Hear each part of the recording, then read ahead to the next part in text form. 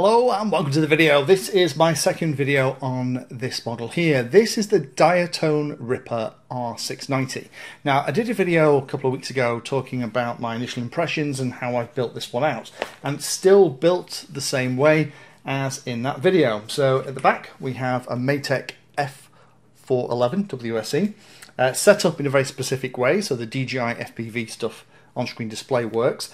We have the Air Unit Lite at the front with a whacking big heatsink at the top and bottom to help keep it cool, and we have a Nebula Pro in the nose, GPS out on the wing, EMAX servos, metal geared servos under these two little hatches, and then I have a nice 2450 kV motor with a 45 amp ESC and the supplied 5-inch prop. Now, I've been flying this enough and had enough mishaps with it to now kind of give you my tips and tricks and my considered opinion and review.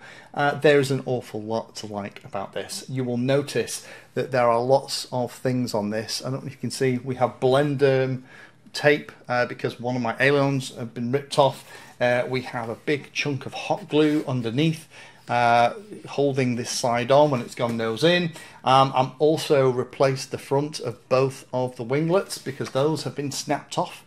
So it's not perfect by any stretch of the imagination, but in terms of bang for the buck, this is a fantastic thing that you can pretty much build to however you want. So let me very quickly talk about setup. Central gravity is marked on the bottom of the wings with these little diamonds. I would say that that is pretty spot on. I would be tempted to get in the middle or the back half of those diamonds. Pitch authority has been a little bit of a problem here. We'll talk about that in a second. Travel. Now, there's no travel, unfortunately. Come on, Diatone.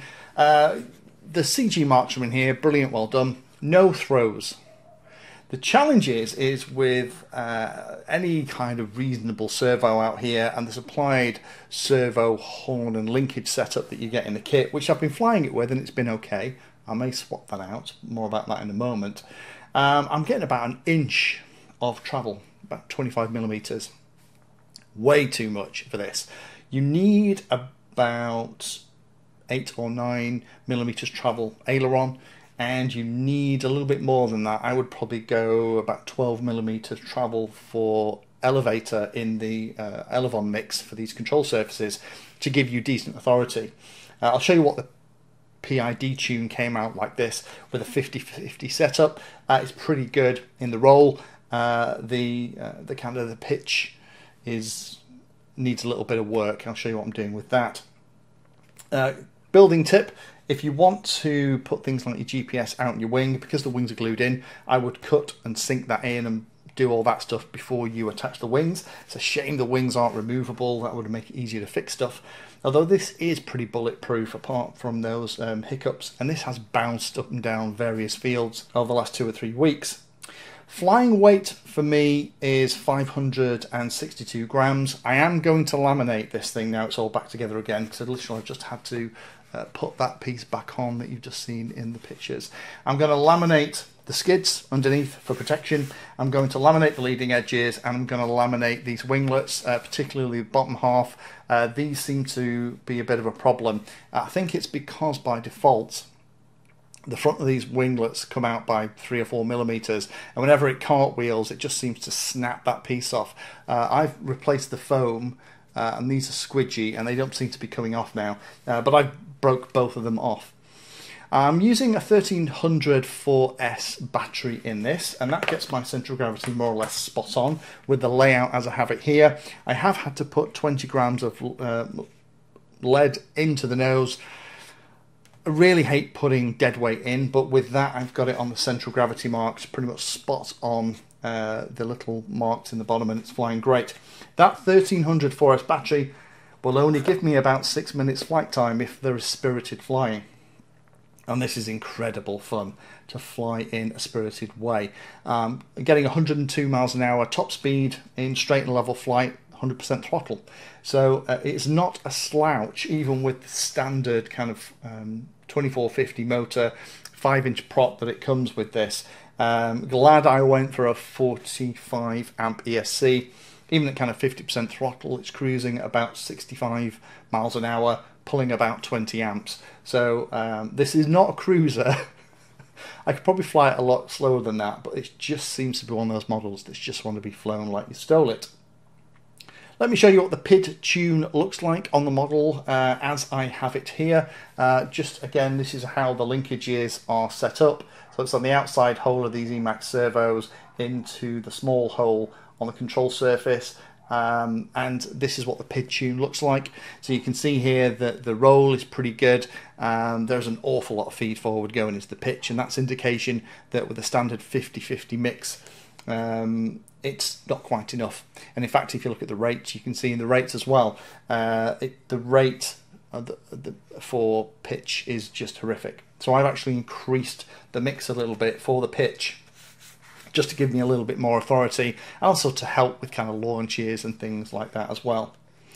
Interesting with a wing like this, you would expect it to fly slightly nose up. In reality, I'm finding that it's flying pretty straight and level, to be honest.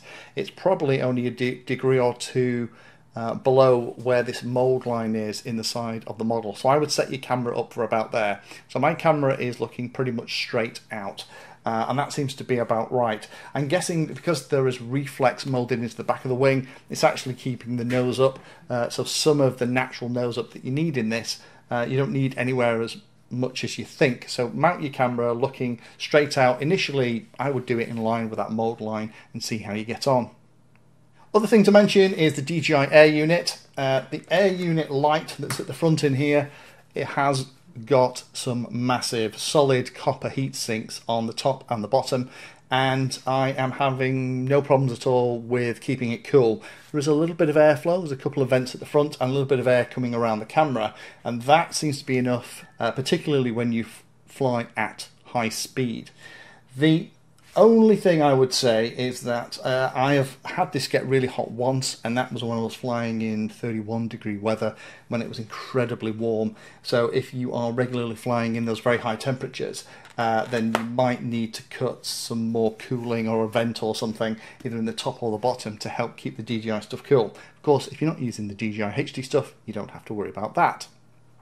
As I've mentioned, this is reasonably tough, but it is prone to damage. As I've said, I've ripped off the front of both of these. This seems to be a common thing. It's happened to my friends as well. Took an aileron off, and then used the good old way of putting it back on with Blenderm tape, which is my preferred way of doing it, and smashed open the nose on a particularly hard crash and used just a line of hot glue. Hot glue is working great on this foam for keeping it all together, and when things are getting a little bit loose, like for example this wing was starting to get loose, just put a little bead of hot glue in there and just shove the wing back into place, and it is pretty bulletproof. If they made a Mark II, there's a couple of things that I would want to see. First of all, I would want a place designed for a little GPS unit so that you don't have to go cutting into foam and messing around and doing that. It would be nice for a wing like this to have thought about that and have somewhere to pop it. No detail on the recommended throws. Really disappointed in DIATONE for not putting those out there. I really struggled to find what they should be, and in fact copied my friend's throws. So I would say 8 to 10 millimeters for your aileron will give you the kind of roll rates that I'm getting, which is nice, fun roll rates. I would say you probably need 12 to 15 millimeters, that kind of range, to get the pitch authority that you need if your CG is in the right place.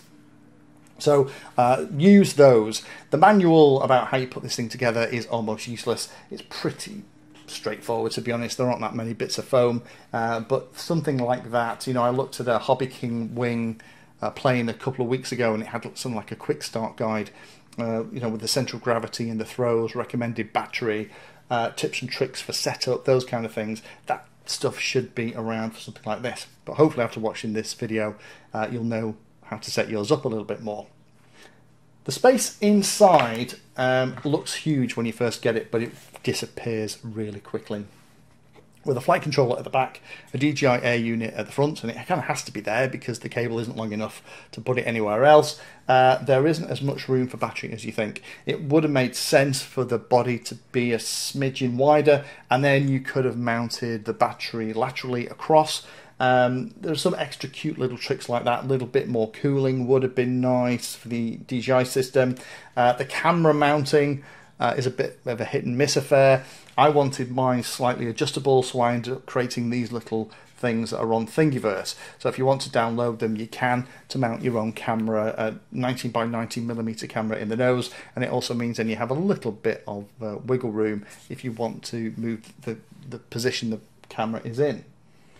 The supplied linkages and control horns are, yeah, I'm not a massive fan of them, to be honest. They've been working fine. I think next time I do something with the Elevons, I will probably replace these with some adjustable links. You know, they have the little kink in the middle. I'm not sure what that's for, because to be honest, this is quite a sturdy piece of metal. And even in the high speed flying that I've been doing, I haven't noticed that acting like a spring. Maybe it is, but I would probably prefer a more direct connection. These are EMAX digital metal geared servos. They're good servos, so you know, I'd like them to be controlling the control surfaces directly rather than having this weird kink in there. That would be nice to be able to get into the control horn to play with it. There isn't any kind of recess. Once it's in here and you've put the cover over it, then it's a one-shot deal. So make sure your servo horn is 90 degreed and you've got it all set up before you glue the servo in and put this little sticker on the top. It's going to be painful to get that kind of stuff out, or to maybe change the positioning of the hole. So I would test fit everything before you finally glue your servos in. Last couple of things, and I'm kind of getting a bit nitpicky with this, but this is such a nice model that I feel that I can. This little cover here for the ESC at the back, I'm using a reasonably large ESC. I wanted to make sure that it absolutely could handle the abuse it was going to get. This cover, this plastic cover, is actually glued in. It would be lovely if that came unglued. It would allow you access into here to set things up and to do everything. You kind of have to work through the slot at the front, and also be aware that there is a carbon rod in front of where the ESC goes, so you have to take that into account when you're sighting everything. And the only other thing then is there is a bit of lack of protection for the skids. These, when you come down on gravel, are just going to get torn to pieces. Again, I'm going to cover mine in a couple of bits of laminate on these leading edges and my winglets, just to make it a little bit more robust. So in summary, this, with all that said, is absolutely fantastic. If you can get one of these wings for cheap money and put a couple of servos and some FPV gear, receiver and an ESC, pop a motor and prop on the back, this is spectacular fun. It is small, portable. It would be nice if things like the wings came off, but actually just for going to the field, throwing up and just hooting and flipping and rolling around in the sky, this is great.